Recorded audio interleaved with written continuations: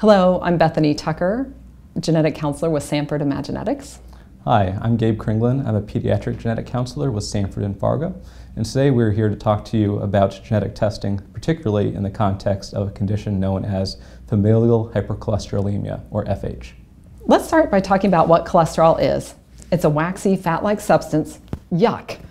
While it might sound gross, our bodies need cholesterol to grow and function properly. Our bodies are made of lots and lots of cells. As you can see in this left-hand slide, there's a cell, and each cell has a membrane. Cholesterol is a necessary component of cell membranes. Cholesterol is also used to make vitamin D, some hormones, and bile acids.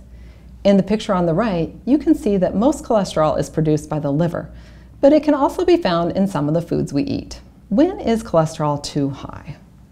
Total cholesterol is made of three different components: high-density lipoprotein, or HDL cholesterol, low-density lipoprotein, or LDL cholesterol, and triglycerides. The LDL cholesterol, also known as bad cholesterol, should be less than 100 milligrams per deciliter. When it's too high, several factors may be contributing. Some of these factors, namely diet and exercise, are within our control. Some factors, such as age, gender, and genetics, are not.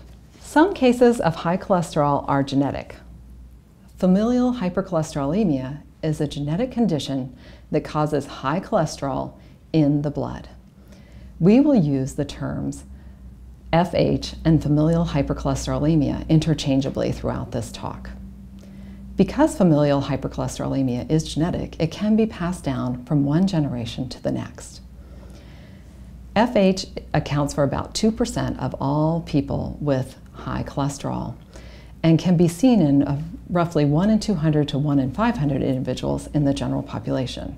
What happens for people with familial hypercholesterolemia? People with FH have a high cholesterol level starting at a young age, even in childhood. This can lead to atherosclerosis, hardening of the arteries and narrowing of the arteries, and an increased risk for heart attacks or strokes at a young age. For example, men with untreated familial hypercholesterolemia have a 50% risk for a heart attack or stroke by age 50. For women with untreated FH, there is a 30% risk for a heart attack or stroke by age 60. Many people with FH will not have any recognizable physical features, but when the condition is untreated, some findings may be detected by medical providers trained to recognize them. This slide shows you some of the physical features of FH. Xanthomas are yellowish patches of cholesterol buildup in certain areas. At the eyelids, they're called xanthelasmas. At the elbow and Achilles tendon, xanthomas.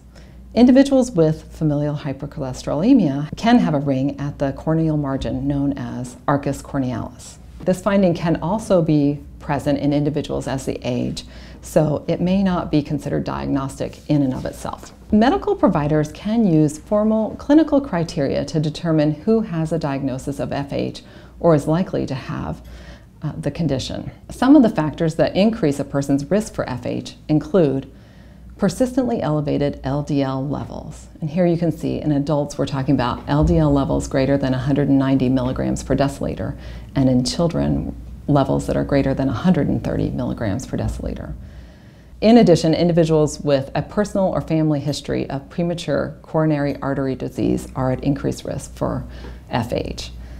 Finally, if there's physical exam findings present, these are all factors that can help alert patients and providers that additional discussions and possibly testing are warranted. Now let's have an example from Jen Leonard sharing a case in which the medical and family histories help bring a patient's condition to light. Hi, I'm Jennifer Leonard, genetic counselor at Sanford Health. My case example for familial hypercholesterolemia began when a woman was referred to me during a pregnancy for genetic counseling. The reason for the referral was because a screening test had flagged the pregnancy at high risk for Down syndrome and prompted the option to come to me to talk about what the test result meant for the pregnancy, what additional options she had, as well as any recommendations I would make not only based on this test result, but from the family health history that I take during my appointments.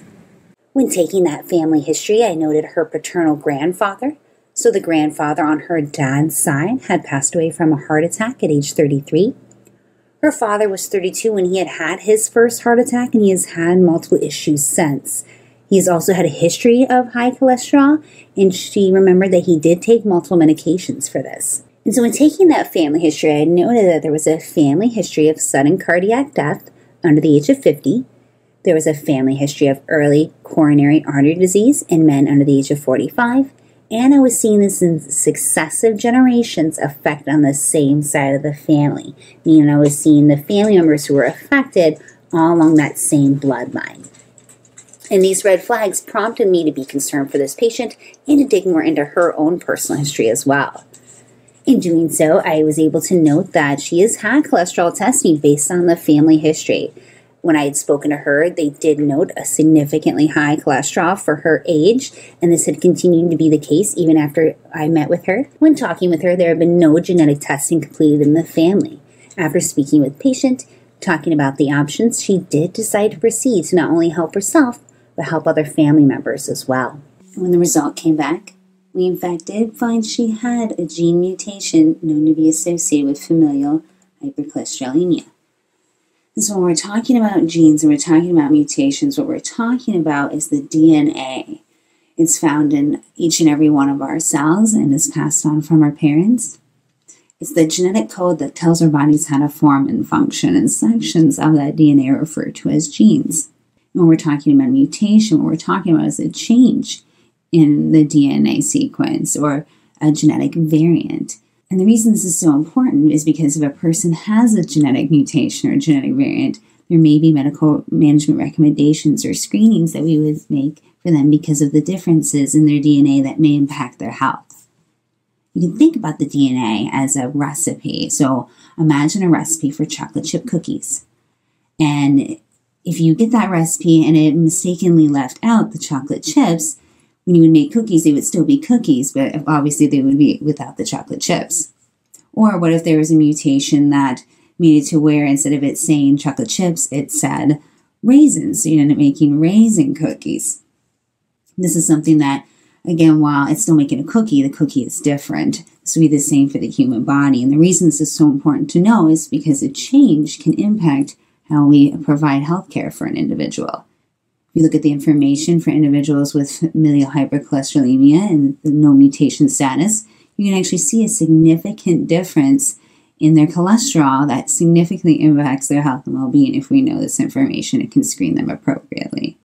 So what I would like to do now is talk about genetics and genetic testing, specifically in the context of familial hypercholesterolemia, or FH. So while we have approximately 20,000 total genes in the human body, there's currently 4 known genes to be associated with FH.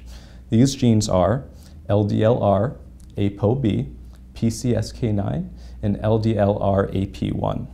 Of these genes, LDLR changes are by far the most common genetic cause of FH. I should also point out that changes within LDLR, ApoB, and PCSK9 are dominantly inherited, meaning that only one gene change is needed to be affected with FH. LDLR-AP1 gene changes are recessive, meaning that 2 gene changes, one from mom and one from dad, are needed to be affected.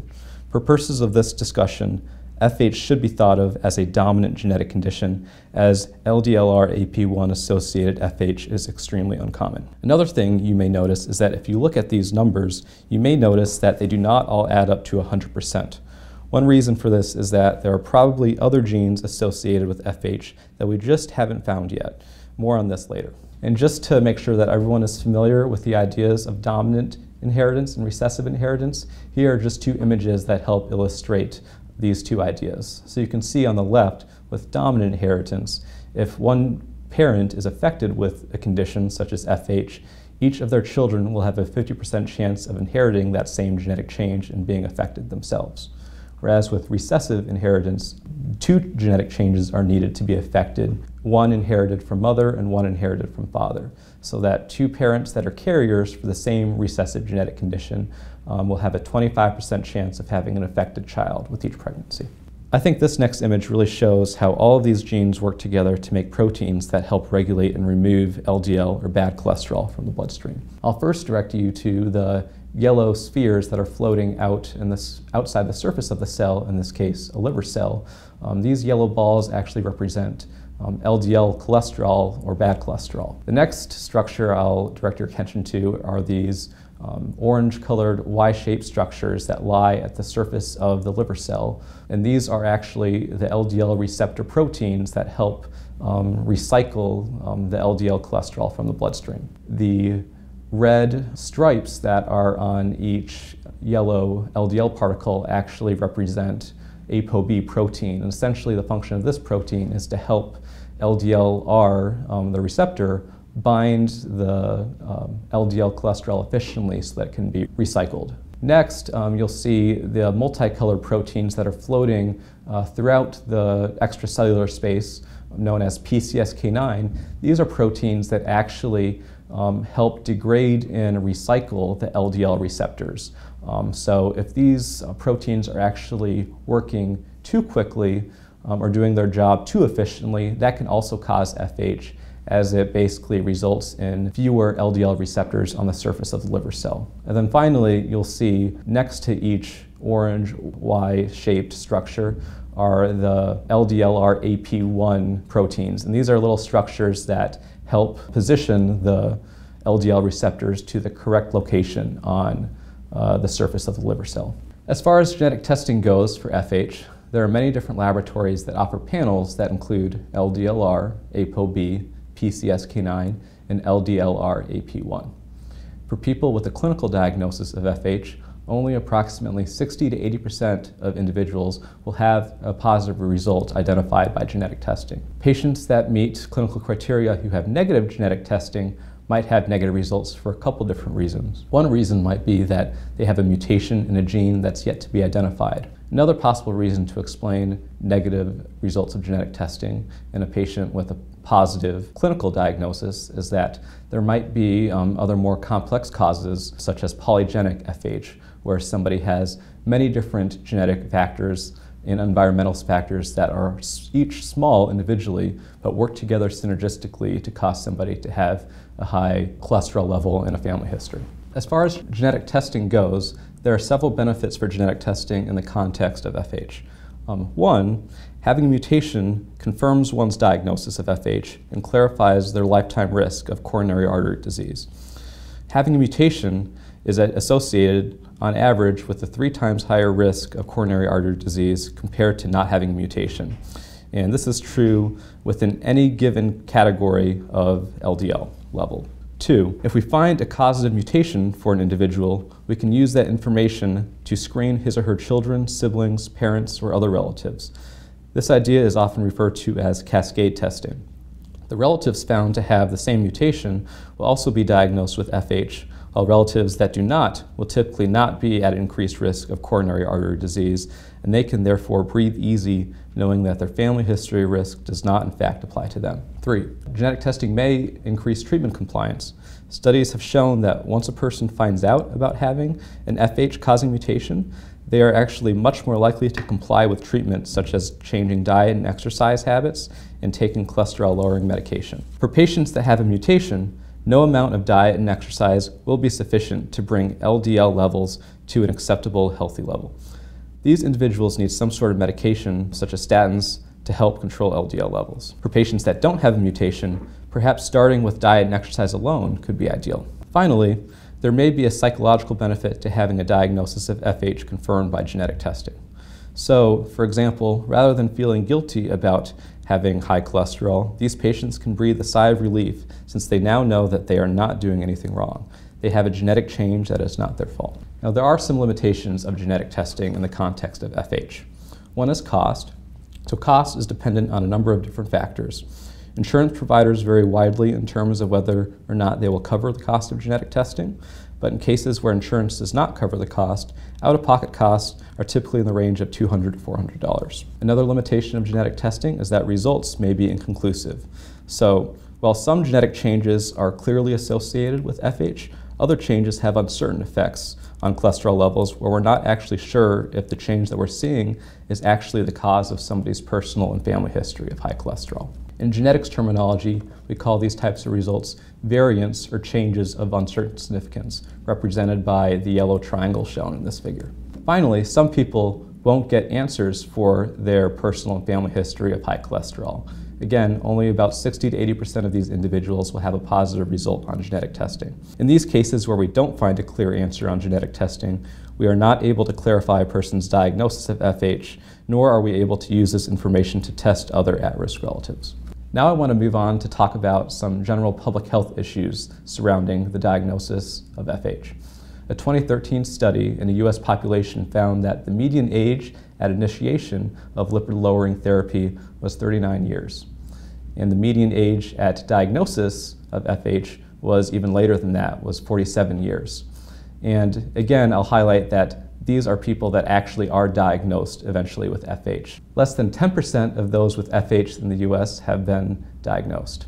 New guidelines were recently published in 2018 by the American College of Cardiology, which recommend genetic testing be standard of care for patients with a confirmed or suspected diagnosis of FH based on clinical criteria. Quotes from my colleagues in pediatric cardiology in Fargo really help illustrate the importance of identifying FH, particularly in a pediatric population. And they read as follows. We agree with the American College of Cardiology statement from 2018 mentioned below, given the potential benefits of risk reduction for coronary artery disease with early intervention and/or treatment. Given the current prevalence of heterozygous FH, early testing in childhood will identify patients who would benefit from early medical treatment. With both untreated homozygous and heterozygous FH, coronary artery disease presents much earlier, 12.5 years and 35 years respectively. So really, the takeaway from these two quotes is that not only is it important to identify and treat FH in the general population, it's important to identify and treat early on, particularly in childhood, so that outcomes are better.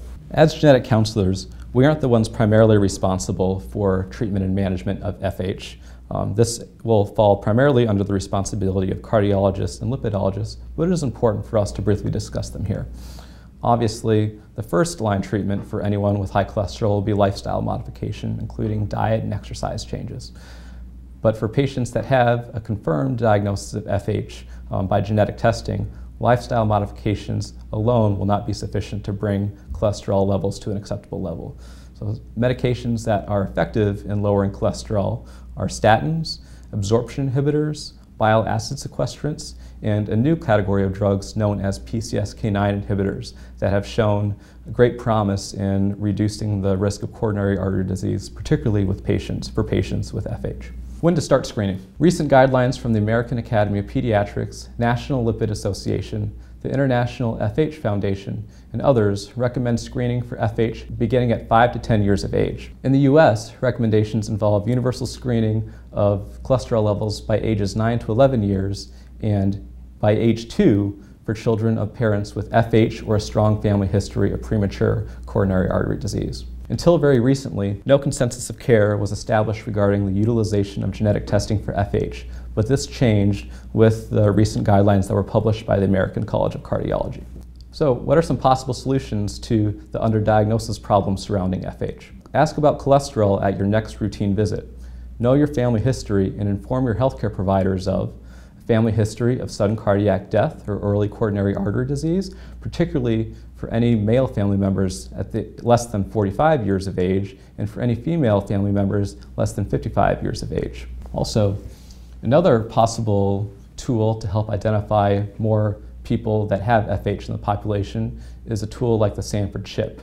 So the Sanford chip is a screening test that includes screening of 3 out of the 4 genes known to be associated with FH. LDLR, ApoB, and PCSK9. However, because this chip does not include every single known mutation to be associated with FH, it is not appropriate to rely on the chip for individuals that already have a suspicious clinical or family history. Rather, the chip is designed just for the general population where there are no clear identifiable personal or family history red flags that stand out. So, in summary, FH is a major public health issue that is vastly underdiagnosed in the general population. Know your family history, particularly as it relates to early coronary artery disease, and please talk with your provider to get more information. Thank you.